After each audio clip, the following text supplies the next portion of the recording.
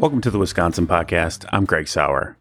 On this podcast, we talk Wisconsin things, everything from media, sports, culture, nature, politics, and more. With Major League Baseball's opening day fast approaching this week, I talk with Caitlin Moyer, the director of new media for the Milwaukee Brewers. Moyer, a native Wisconsinite, started working for the team as an intern in the corporate marketing department in 2003 and worked her way up in the organization. Currently, she focuses on digital new media, including social media and digital advertising. Moyer also teaches classes in the College of Communications at her alma mater, Marquette University. I dropped by Miller Park recently to chat with Moyer about some of the more interesting moments of her career, including the story of Hank the Ballpark Pup, the first time she met Bob Uecker, and the Brewers' recent video paying tribute to the movie The Sandlot.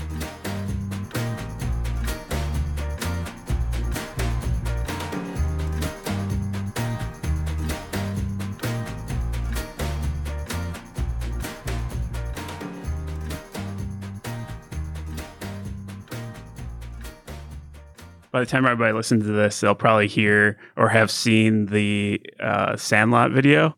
So bravo on that. Can you tell me a little bit about that and how that came together? Sure. Thanks, by the way. Massive success, even more than we imagined. Well, we were always brainstorming ideas for the coming season, and looking ahead to 2018, saw that it was a major anniversary for the Sandlot, the 25th anniversary. Thought, wouldn't that be fun? It's one of my favorite movies.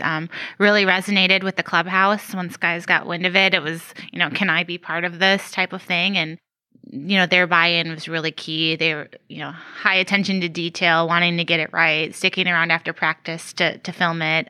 The casting turned out to be perfect. Like I said, that's a movie that really resonates with this group more so than like a Field of Dreams or a Major League. So I think that's really what sold it and made it work. Phillips as Smalls, that's kind of perfect, right? It's perfect. When we had the idea, we didn't even have Christian Yelich, but turned out that he's, a ringer for Benny the Jet.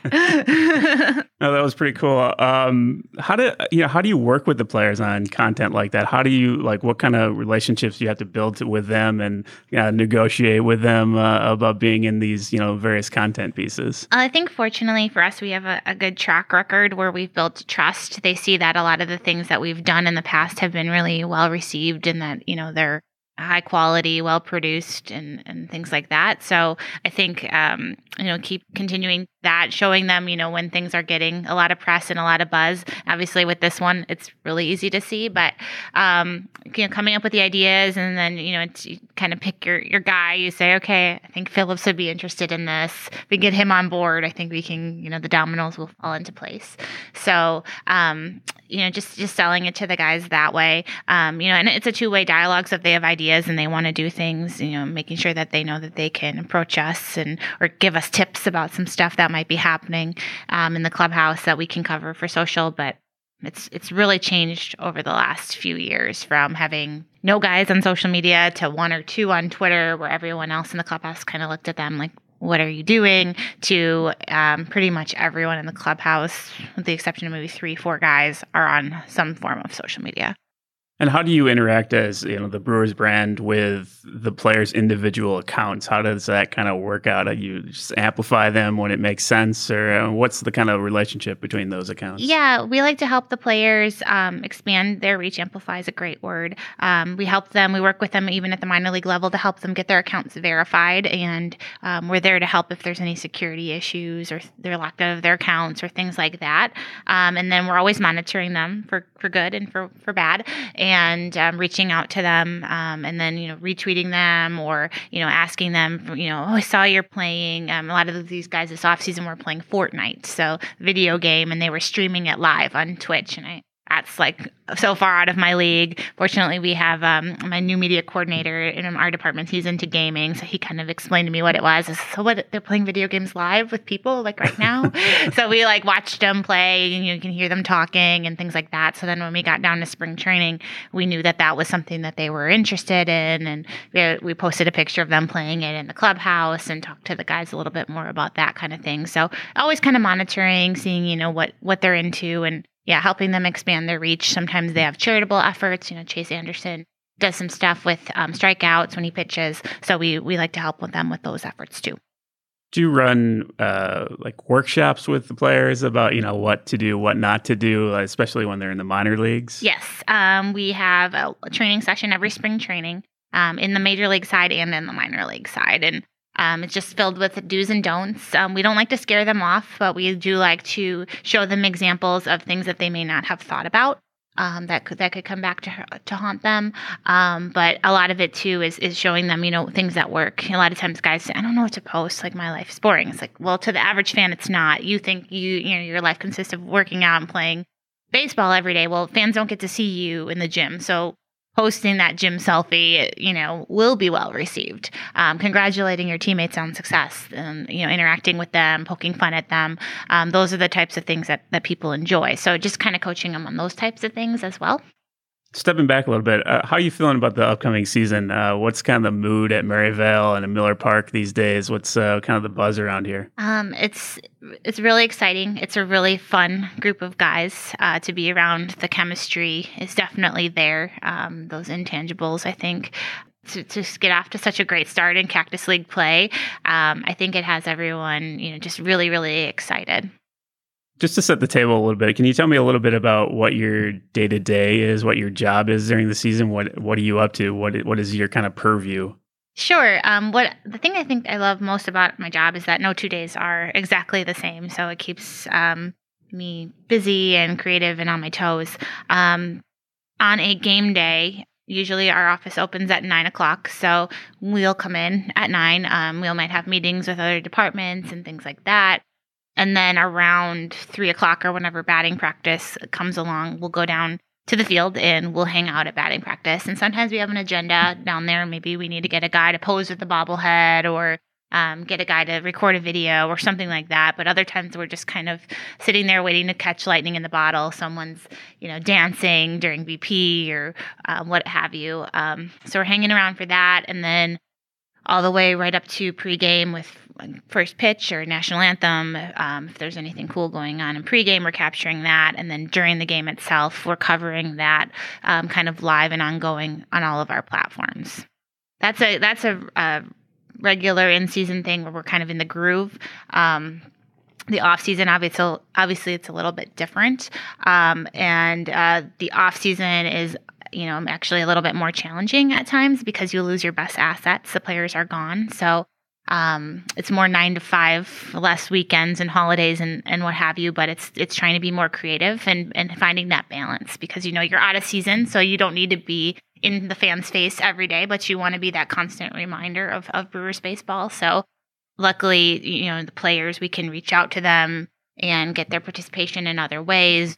Then we've got our Fan Fest and we've got spring training. So it goes by a lot faster than I think fans think, but for us anyway. But yeah, it's in season and out of season, it kind of changes up a lot. So, talk about a little bit the role of like kind of serendipity in your job. You're kind of just waiting for cool things to happen to a certain degree, but I'm sure there's also a lot of planning, especially this time of year.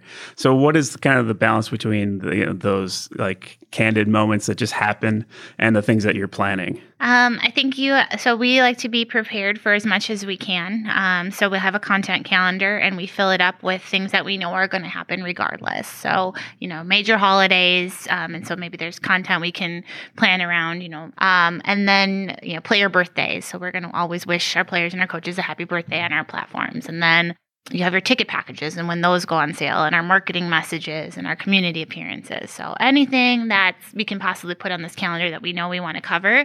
And then be as prepared for those things as we can. And then we are freeing ourselves up to be able to be creative and jump onto things like trending topics or just finding things that are just happening naturally. And then you kind of get to know the guys' personalities from being around them so much. So oh, wow, this is a good song with a good beat. Someone's going to break out into a dance. And so then you just have your camera ready to go. And that's how we capture a lot of our good gifts too.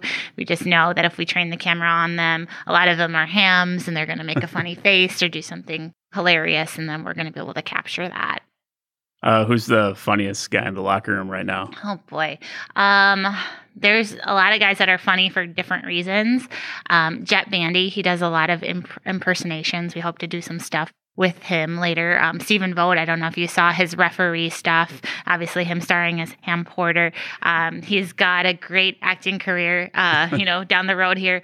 But Orlando Arcia, he doesn't talk a lot, but he loves the camera and he makes funny faces and he likes to have fun with his teammates. So catching him in the dugout before the game, you're always going to get something funny. Between him and Jesus Aguilar, they're just a tag team that just will always make you laugh. Keon Broxton, he's always got a smile on his face. He's always someone that's going to be interacting with the fans, and he's always going to be dancing around. So, but I think everybody on this team is kind of a character in his own right. One of the interesting things about the team right now is there's a lot of Spanish players and American players, and you've mentioned the camaraderie that the team has.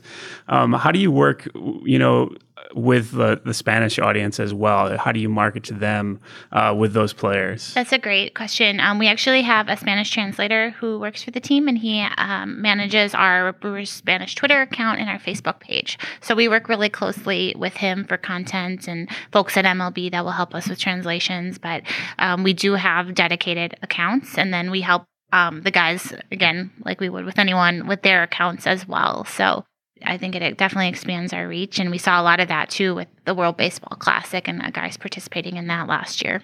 But I know that it's been a big priority for us and that our marketing team is working with an Hispanic marketing agency and things like that. So our efforts are really ramping up, and we have events like Cerveceros Day and things like that. So it has been a really important part of who we are as the Brewers, and especially with the amount of Latin players that are on our team, I think it's very important.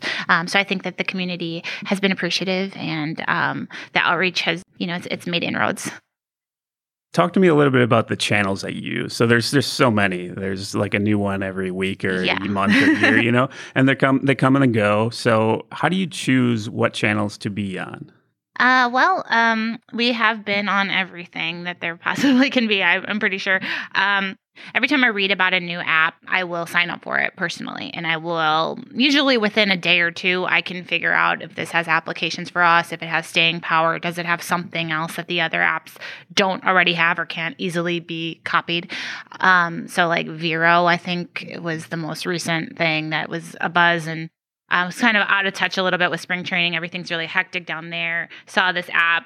I was a little late to the party, and by the time I had downloaded it, there was already backlash about it. So on to the next thing, like everyone else. But I think the big four that we really focus our efforts on, and we have to with such a small department, Facebook, Twitter, Instagram, and Snapchat. We have a Tumblr account that we don't use as much. I don't even know if Google Plus is a thing, but we were on that for a while. We have Pinterest. We still use it, but that's just more of a niche audience there. And but the big four is what we try to focus on and to differentiate our content across those and cater to the different audiences. So we might have one really great piece of content like the Sandlot video, but the way that we deliver it on those platforms might be slightly different. How quickly did Snapchat become important in what you did as a brand? It took a little while. I didn't really see value for a business in having a Snapchat account, but I quickly fell in love with how fun and engaging it is, and a lot of our players, I think, gravitate toward that. Short snippets of video. It's not overly produced. It was less than 10 seconds, so they know that we're not going to steal too much of their time. Drawing on the screens. All the use of emojis and all the Bitmojis and stuff like that. So I think it reaches a different consumer segment, the younger audience that I think is so important to baseball that we're trying to reach. Now, that being said, with some of their redesigns and things like that, there are some questions about the reach and the fact that Instagram created Instagram stories. So I'm not sure where Snapchat's going, but as a platform, I still do like it, and I still do think it has value. It just was maybe a little bit slower to jump onto that than some of the other ones. So where do you see your efforts going on social media? Do you feel like there are going to be more that you're going to be jumping on now, or are you kind of like, this is the plan for the year? I mean, it's hard. It's really hard to figure out or predict what's going to happen next. Live video became a thing, and that wasn't something that was in our plans. And with rights holders and things like that, there's also challenges and things that people have to adapt all of a sudden and figure out how are we going to handle this. And being live actually kind of scares me. It's to some degree as well. So you just never know, and you kind of have to go with the flow and adapt on the fly. So I have no idea what's coming next. I can't predict what exactly is like missing from the repertoire. It's going to have to be something really big to come in and compete with those established entities. You mentioned video. I mean, Facebook Live and Periscope and things like that becoming more and more important. How are you going to use that kind of medium in the next year? The live, it's tricky. Like I said, it scares me a little bit. Yeah. Even live streaming batting practice, you don't want to, pick up people's conversations or any words they maybe shouldn't be saying and things like that. So if you stand too far away, then you lose, the cool factor. Also, if you do it too often, I think that will lose some of the appeal as well. So picking our spots to mix it in. Facebook Live, we live streamed when we announced that Chase Anderson was starting opening day. So we're just going to have to pick our spots. I think there's just going to be very select things that will lend themselves to being completely live streamed on our social platforms.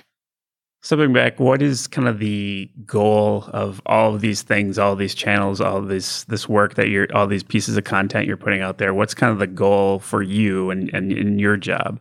I just want to connect the fans to our brand and to our players and, reach the fans where they already are. They're already on Facebook. They're already on Twitter. They're already on Snapchat, and they're already on Instagram. So we can pop up in their feed and provide them a little like behind the scenes glimpse and just build that fan affinity for us. And, it's not a heavy sell. Yes, we're going to put ticket sales messages and theme nights and things like that. But that's really not the primary goal in my mind. It's just to build that relationship with the fans and to keep them wanting more content from us, and to then eventually, make sure that they come out to the park and see it for themselves in person.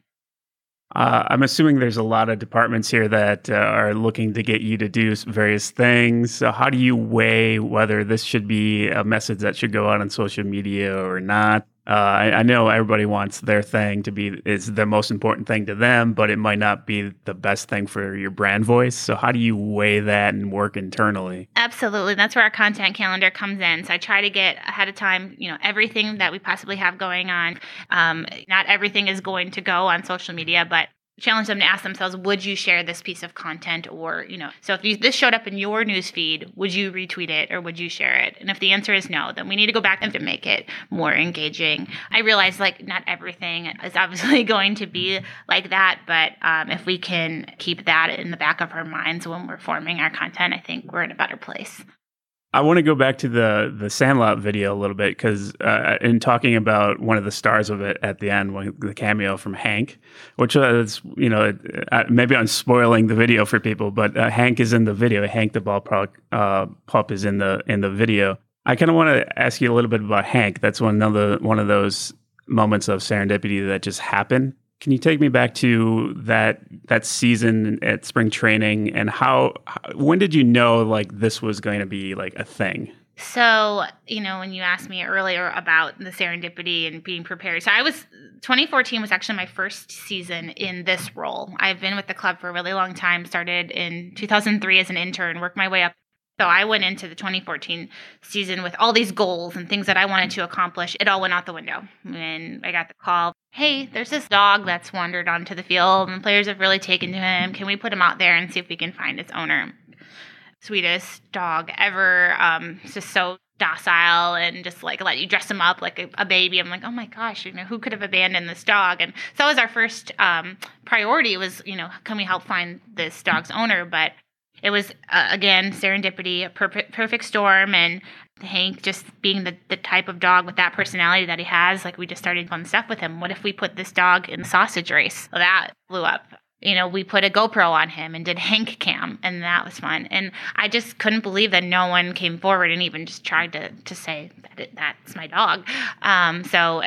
Flash forward, we end up like, okay, we've got to adopt him and bring him back to Milwaukee. But that I don't like to use the term viral very loose. That was my first experience with something that was truly viral. I mean, the dog got a full page in People magazine. So it's a dog in People magazine and to the World Dog Awards. And I went to LA with them, and it was like kind of a surreal moment when I'm taking a picture of a dog getting a award on stage from Paris Hilton and Terrell Owens. When I started my career in baseball, never did I think I would be in this spot right now. But again, that's what I really love about this job is the opportunity to, one day you could be with Paris Hilton and Terrell Owens, and the next day you could be reenacting something from the Sandlot, and some days you're just covering a baseball game. But yeah, Hank cameo in the Sandlot. He's kind of taken a lower key presence in the last few years. He's getting older and whatnot, and he's comfortable at home. And when this idea came about, it was like he's got to be the beast, and it's natural. He has to, right? One of the interesting things about Hank and that whole thing is it kind of mirrors in some sense like the origin story of like Bernie Brewer in some sense, in the sense that it was kind of like a fan thing that the fans kind of created it. They made it happen. They created that icon for themselves. So how do you as like a brand kind of go along for the ride when the fans kind of create something like this? Yeah, you definitely have to, have your finger on the pulse of, what are people talking about? What are they glomming onto?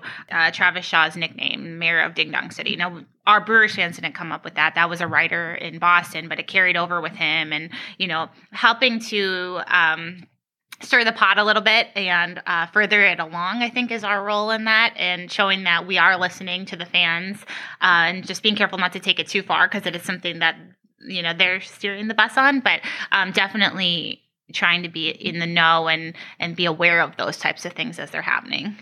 Speaking of Travis Shaw, I mean, the bobblehead, that's amazing. Where did that idea come from for that bobblehead?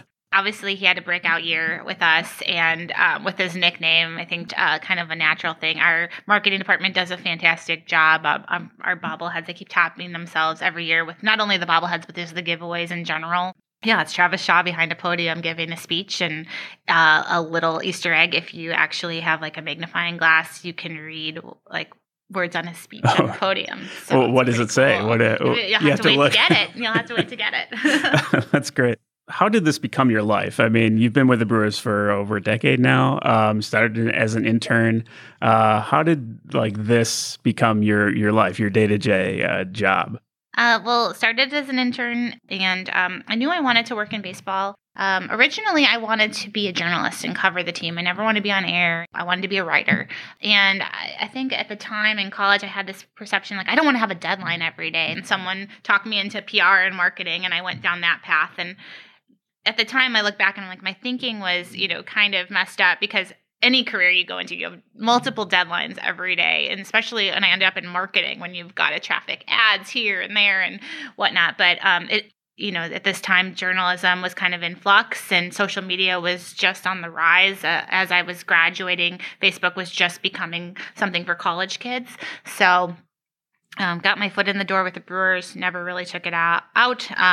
This is around the same time as ownership change, built a marketing department, got in there with Kathy Schwab, who's the senior director of marketing. I was her assistant for the first year in a seasonal role, so that meant that they didn't know if they'd need me after the season, but I just tried to make myself indispensable and thought, what, if I just don't screw it up, I should be able to parlay it into a full-time job, because there's no way one woman can run the marketing department. And fast forward all these years, and now we have an in-house productions team, which has 3 videographers and a copywriter, and we've got theme nights and graphic designers, and we've branched off as a new media department. But it's been a really fun and exciting journey to have been there from the beginning, when it was just 2 of us in the marketing department. And I've had several roles, and as social media, Facebook became a thing, and we absorbed those into the marketing marketing department, and then made the case, if we want to do this well, we really need to have someone dedicated to it. And now we're building our own department, which is really exciting. How long did it take executives to take social media seriously within the Brewers? I mean, you see this across industries. Like, I think a lot of people doing it were taking it seriously, but there was like, what's the business case of this? At what point did it become like, this is a main channel, this is very important for the Brewers? Obviously, I was an advocate from the get-go, and I remember, showing some people what Facebook was and trying to say, don't be afraid of it. It has good potential. But I think people understood, but I think it's really hard to quantify, and to dedicate, a full-time resource just to that was a little bit scary. For me, it was 2012 when I think we got Instagram, Tumblr, Pinterest, and something else, like all in one. And it was just kind of going faster than we could keep up with. So I think that really set the stage for then in 2013, at the end of that year, to kind of go into this role and to form this department. But yeah, it was kind of a slow journey. And at first it was okay to keep up with, but then as these platforms multiplied, and as the functions of each one multiplied, where you just had to, if you wanted to keep up, you had to have video, and you had to have pictures and GIFs and so on and so forth. It just became a necessity. As far as like staffing now, I mean, how do you staff it? I mean, how has the staffing changed? Well, it's doubled. So it's myself and my coordinator. So it's really just two of us. It's a lot of channels for two people. It is. And we have some interns that will come in and out during the season. We have some resources through MLB Advanced Media. They're very helpful. And then we have a lot of people within the organization that work to help get us content. So our in-house production team, they're the ones that helped us with the Sandlot video and put that piece together. They'll provide lots of content for us during the season, whether it's an idea that originates with us or something that they're pushing from a marketing standpoint. We've got our team photographer. We've got our Brewers on Tap folks that will do some stories and some features for us. So we have a lot of people that are helping us. But when it comes down to it, the two full-time people, it's us, and we split it up. Our goal this year is to cover every game from the start of spring training to the end of the season. And so one of us will be on every single road trip, where in the past we've gone on a few. I did most of it myself last year, which was just a lot. Still in shock of how the players can do it and actually, perform physically. But now that my coordinator can travel too, we're going to split it up, and hopefully the content will be consistent. So how do you make it through an entire season on all those road trips and things like that? How do you find to keep the steam going? It's a lot easier when the team is fun to be around and they're winning. I think, obviously that's not something we have any control over. So, but last season, just, we exceeded expectations, and everywhere I would go, I had another counterpart text me this morning. I won't say from what team, but he said, "Can we borrow some of your clubhouse culture?" So again, those intangibles is what I'm really excited about. Obviously, you're not fortunate to have that every season, and you can't. But that kind of those little victories and those milestones, that's kind of what gets you through it. Even in tough times when you see a guy making his rookie debut and things like that, a thing that we try to do is, tell each game's individual story. What makes this game different than, game 42 and game 91? Is there a certain first pitch? Is it a certain theme night? Is it so-and-so's debut? Is it someone on a streak? What's happening right now? If we just focus it one game at a time, that's how we get through. Do the players, the culture of the locker room, rub off on the rest of the front office? Does it rub off on what's going on in the culture of your department? You know what I'm saying? Does it emanate from that, or does it maybe go back the other way? How does the culture of the entire organization, how is it affected by the players? I think, just see, even if there's people within the organization that don't have the daily interaction, I think just seeing it even on TV, last year, the home run celebration, that gauntlet, I think that kind of energy just, will just kind of carry itself throughout the organization. We're having a gauntlet bobblehead this year, for instance. I think, people just get really excited about the little victories and the small things along the way. When Eric Thames went crazy last April, you could just feel it in the office. Every game you're wondering, what's he going to do tonight? So I think, everyone here works so hard and such long hours that they pay really close attention to what's happening, and you feel like you're part of that team too. So you grew up a Brewers fan. You're from Wisconsin. You're a Wisconsinite. You work for the hometown team. What's that like for you? It's awesome. Originally, when I was looking for a job, I was willing to move anywhere and do anything. I actually interviewed all over the place in baseball to start off, and I was just really fortunate to get my foot in the door here with the Brewers. And so a lot of people, that's what they need to do to take the next step and to advance. And originally I thought that might be me, but after being here for so long, and I can't imagine especially doing this role for another organization. I think it would be really hard. A lot of what I can do so quickly on social is because I've been around the organization for so long and grew up a fan. One example would be when we had our Wall of Honor event, and I saw Richie Sexton and Jeff Jenkins having a drink at the bar, and I snapped a picture, tweeted out something like, remember that time we went back to back? Which time? And that's how we imagined this conversation went. Yeah. And I didn't have to look up any stats. I just remembered as a kid that happened more than once. So I think, if I were to go, okay, the Cardinals are going to pay me massive amounts of more money and I'm going to get a raise and a title change there.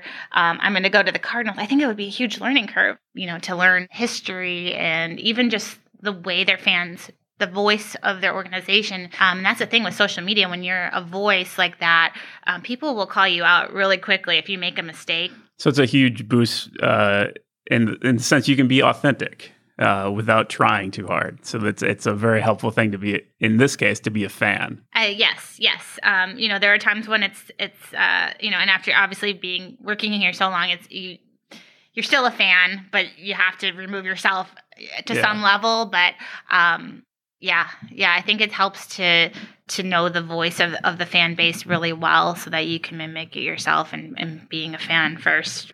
I would imagine if I worked here, I would be professional about it, right? But in my mind, there would be all these moments where you're just like, oh my god. You'd have some like fanboy or fangirl moments during the course of your day. Do you ever have any of those around here? You know what? I can't say that I have here. I mean, it's really. There's a lot of things that I've gotten to experience and do that are really cool. And I know that, other people would love to experience as well. I mean, meeting Hank Aaron, that's awesome and amazing.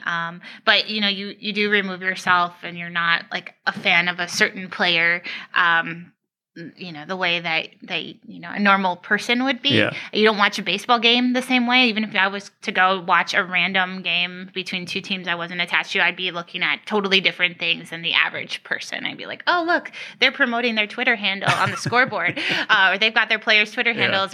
That's the kind of stuff I see now.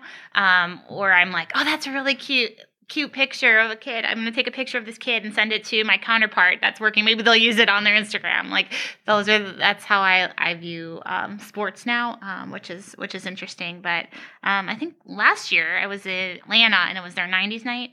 And Mark Paul Gosselaar was there. That's how I fangirled a little bit. I got to meet him and I fangirled a little bit. That's awesome. I think one of the things that you grew up watching the game or listening to the Brewers. You grew up, I'm assuming, with the voice of Uecker in your mind in the summer. I assume you've gotten to run across him here at Miller Park. Do you remember the first time you met Bob Uecker? I do, and it's kind of a funny story. He probably would never remember this, but I was an intern, and in our press box, there's ice cream, like soft serve ice cream, and so I was in line to get ice cream, and Bob Uecker's in front of me, and I'm just like, I'm not going to say anything because I'm, just an intern, but that's cool. There's Bob Uecker, and he gets ice cream, and he's like moving along, putting his toppings on, and I go and there's no more ice cream. I'm like, oh my gosh, Bob Uecker just took the rest of the ice cream. So I'm like, okay. So I like jiggle the handle a little bit more and like, all right, I guess I'm not having ice cream tonight. And I like start to walk away. He's like, hey, what's wrong? And I was like, oh, there's no more ice cream. And he actually went to the back and like told the lady that was working that we were out of ice cream and helped me get ice cream. So it was a really positive, good experience. But no, Bob is a treasure. He's awesome to work with. He's not a fan of social media, but he's always, down in the dugout before the games telling stories, and you just want to soak in every minute of that. He's a treasure. Do you feel lucky? I feel like the Brewers franchise has a lot of these icons. These you have the sausages. I mean, you have Hank. You have Bernie Brewer. You have Uecker.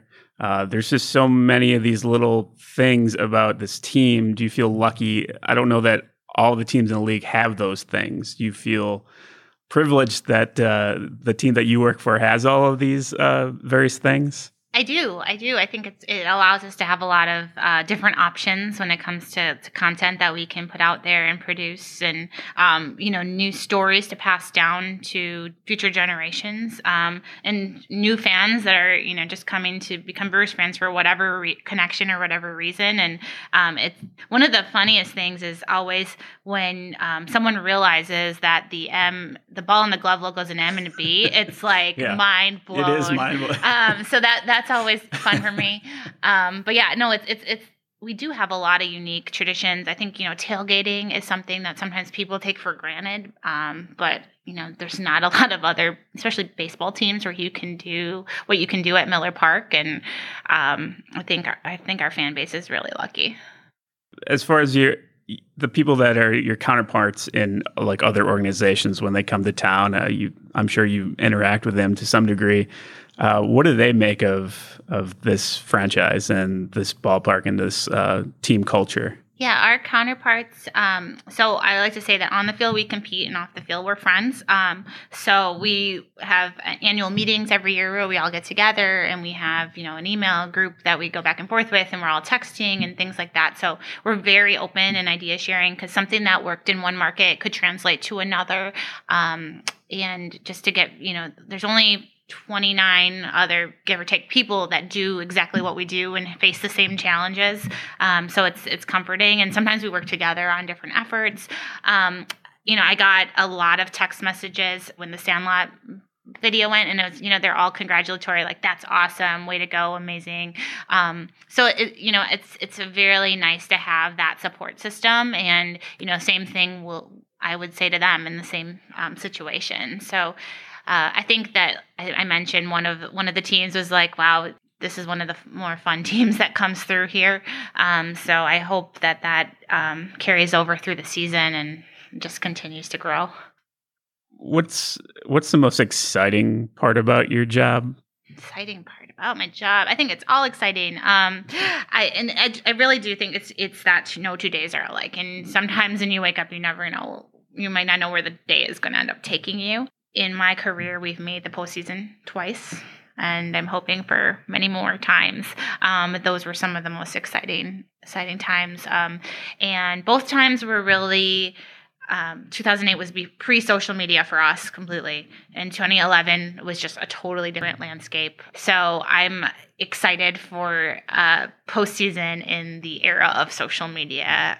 We've started preparing in recent years as we've kind of knocked on the door, ready with some protective eyewear and some stuff for our cameras and our phones for locker room celebrations and stuff like that. But and then that's what we all work for, right? I'm hoping that that's in our not too distant future. Regardless of the channel that you're using, what kind of pieces of content work the best? Obviously, a video like the Sandlot thing that took off. But is there a common thread amongst the things that work or don't work? Yes. People, at the end of the day, we are a baseball team. So obviously highlights work really well. People still love to see home runs, but they also like to see, really good defensive plays too. An awesome catch, really cool, like a triple play that we had. Highlights, pick and choose. But then anything that showcases the players' personalities off the field, I think, as much as we can do of that, I want to say, for lack of a better term, like humanize the players. Mother's Day content, showing the players' posing with their mothers or, their wives and their children, or Father's Day with their dads or their kids, then people see that and they say, wow, I'm a mother too, or, oh, he has kids just like I do. And it kind of forges that connection. This young team, you see a lot of milestones, guys having their first kids, guys getting married and engaged, and being able to take fans along for that journey. If we can do it in a way that works with them, I think that those are the type of people gravitate toward. Humorous posts always work. I don't know if you remember, we had Mom Joke Mondays a couple years ago. We had Will Smith on the team, and his mom would text him jokes. And I just remember that's one of those serendipity things. He came out of the dugout one day, hey, Caitlin, and said some joke. And no, I don't know what. Told me the answer. I laughed. I was like, where did you get that? He said, oh, my mom texted it to me. I said, we should do something with that. And didn't have any idea of Brett Phillips at the time or his laugh. And that was another thing that really took off. But just, people can relate. Hey, my mom tells bad jokes too, or she texts me too. I think those are the types of things that people are looking for. They want to share something that makes them that evokes emotion. That really speaks to the idea that you have to have a strong or a trusting relationship with the players. So how do you build those bonds? I mean, because people come and go in this business, on the field. So how do you develop the relationships with the players and allow them to trust you to participate in kind of their showing off their life a little bit? How do you do that? Some are definitely more reserved than others, but I think I always try to tell them, we're here to help you look good. Like, we're not an investigative reporter who's looking to snap that photo at the wrong time and portray you poorly. Like, I'm going to tell them, let's take that picture again. Your eyes were closed. I'm never going to try to get you.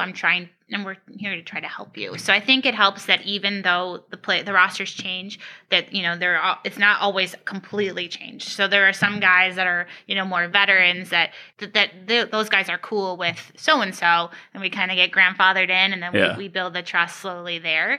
So like for Christian Yelich, I think he's like no idea when he kind of got roped into doing the Sandlot video. Like, what are we doing? And after we were done, he's like, wow, that was actually good. And I was like, what do you mean actually? Of course it was good. You didn't trust us?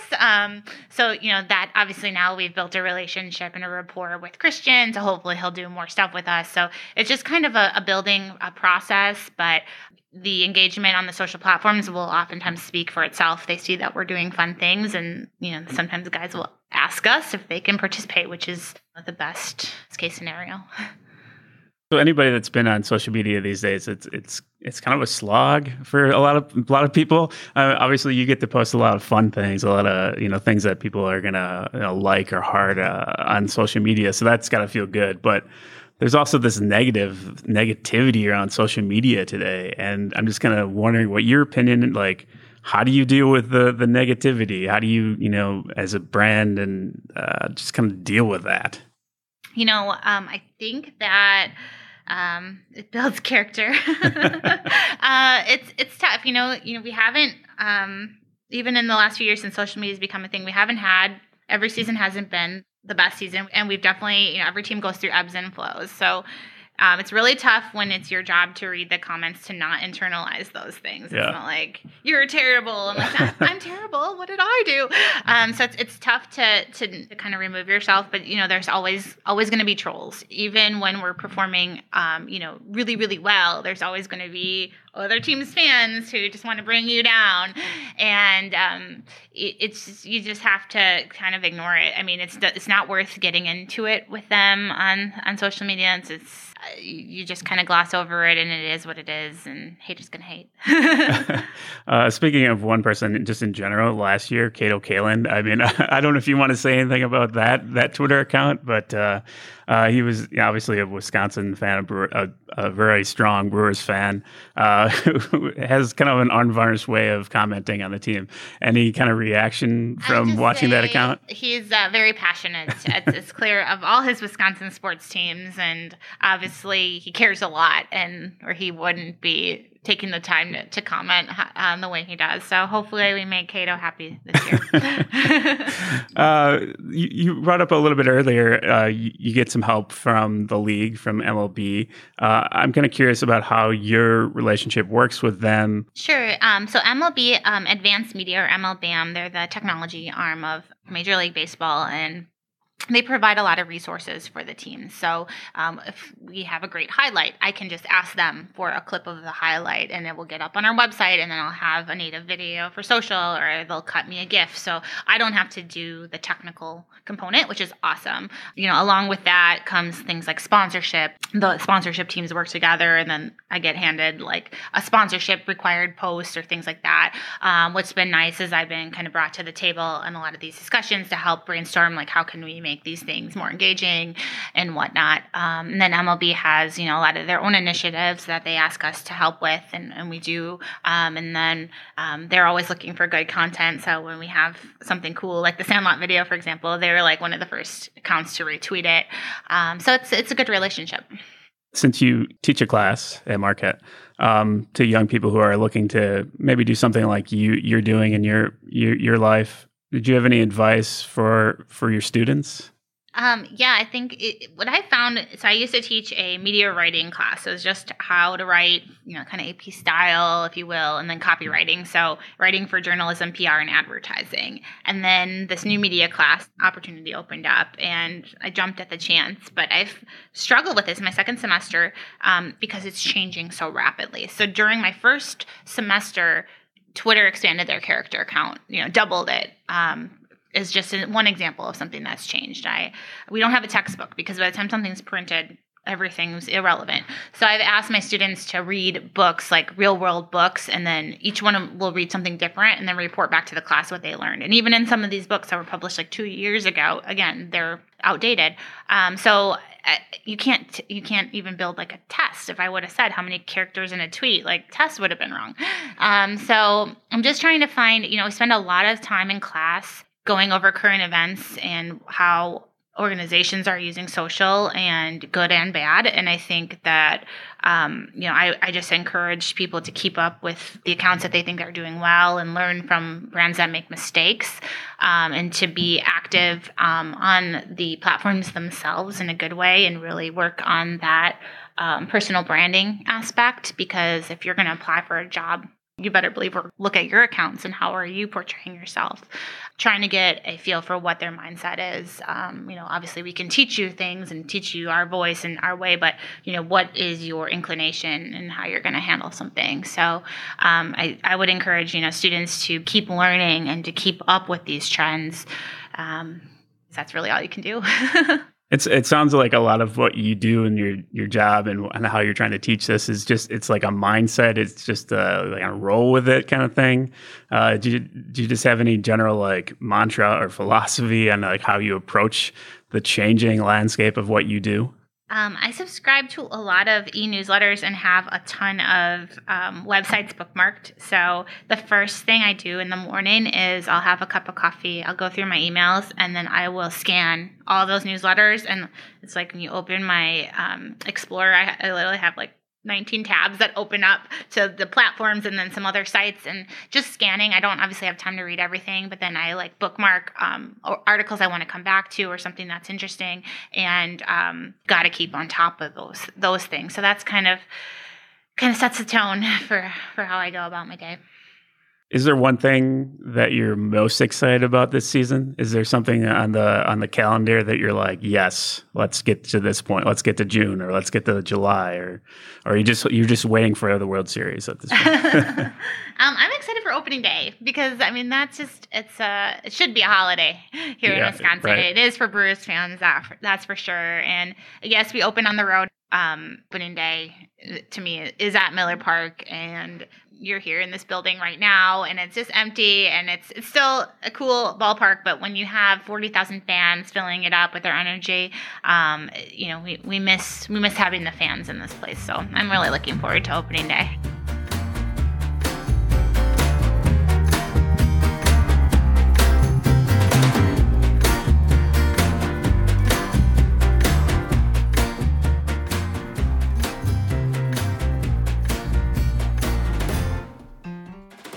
Thanks to Caitlin for hosting me at Miller Park and telling me some stories about her job with the Brewers. Make sure to subscribe to the Wisconsin Podcast on iTunes, Stitcher, or Google Play. You can stay in the loop about the pod by visiting wispod.com and following the show on Twitter at wispodcast and on Facebook at the Wisconsin Podcast. Cheers.